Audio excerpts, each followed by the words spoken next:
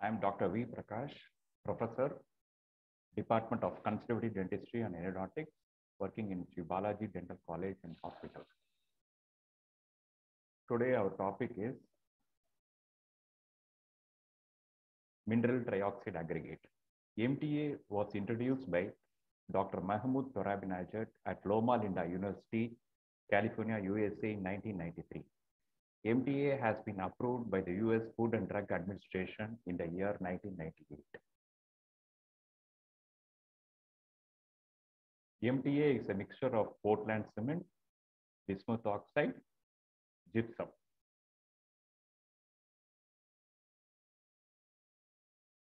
The composition of MTA.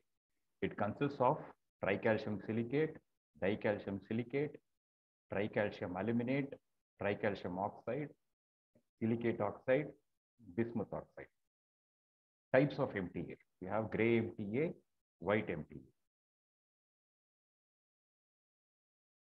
Gray MTA. It contains tetracalcium aluminoferrite, but it leads to discoloration of teeth. It has a larger particle size, which is 8 times greater than white MTA, according to Aggregate 2006. It has a longer setting time of 2 hours and 45 minutes. Because of the larger particle size, it has greater compressive strength. White MTA. Ferrous oxide is replaced by magnesium oxide to prevent tooth discoloration. Smaller particle with narrow size distribution. It has a shorter setting time of 2 hours and 20 minutes. It has less compressive strength.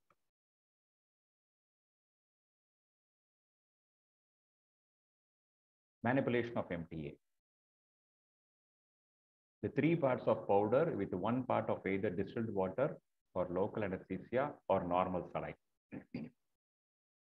Mixing time should be less than 4 minutes. Manipulation can be done on a paper or a glass slab using a stiff plastic or stiff metal spatula. Powder is gradually incorporated in the liquid until a putty-like consistency is reached. The mixed material can be rolled and the spatula can be used to cut off small sections. Mix is placed in the desired location using a spatula or small amalgam carrier. Better is the MTA carrier. This is the MTA carrier.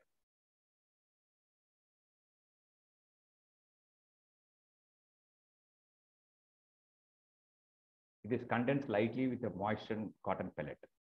Applied MTA should be covered by damp cotton as moisture is required for setting.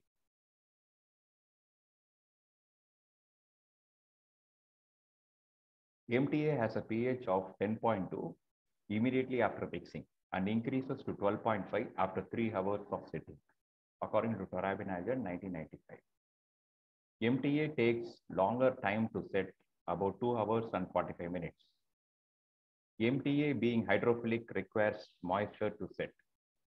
It expands less than 0.1%, which helps to create a barrier. Tricalcium and dicalcium silicate react with water, resulting in a colloidal gel composed of calcium oxide crystals, an amorphous structure of calcium, phosphate, silica, and chloride. Set cement composed of a rigid matrix of calcium silicate hydrate and calcium hydroxide. These hydrates form on the surface of the original calcium silicate particles, and hydration gradually progresses inwards. Bismuth oxide powder is insoluble in water and chemically inert. It has been added to make the aggregate radiopaque. Now we'll see the properties of MTA. Compressive strength.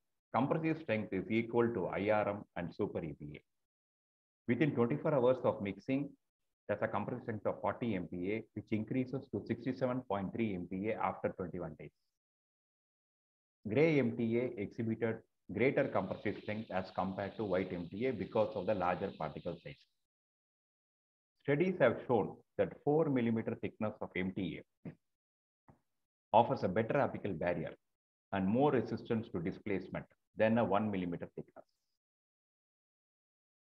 Now we'll see the pH. pH initially it is 10.2, that increases to 12.5 3 hours after mixing. So it has an alkaline pH. The pH of the cement rises rapidly by the release of calcium hydroxide. Radio opacity.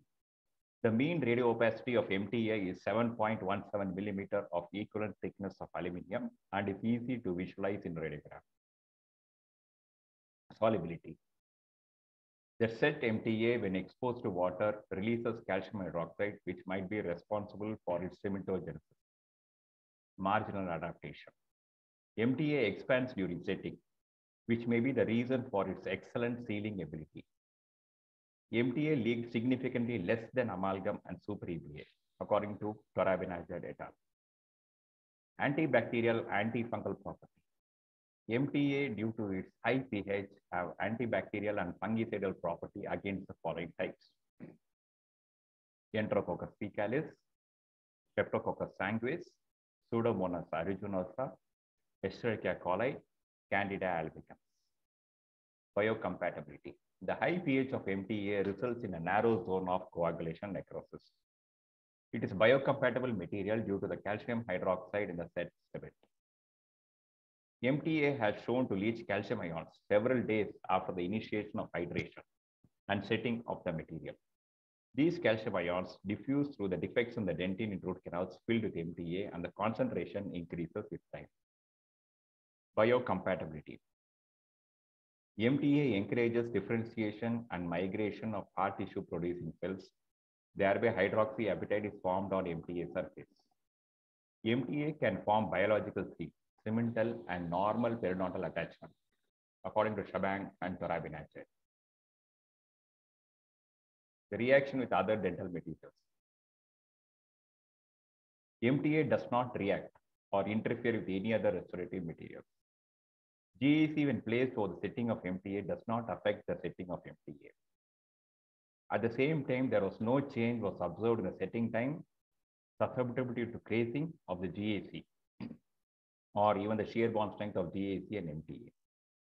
The use of total H single bonding agent yields a higher bond strength to a 48-hour set MTA.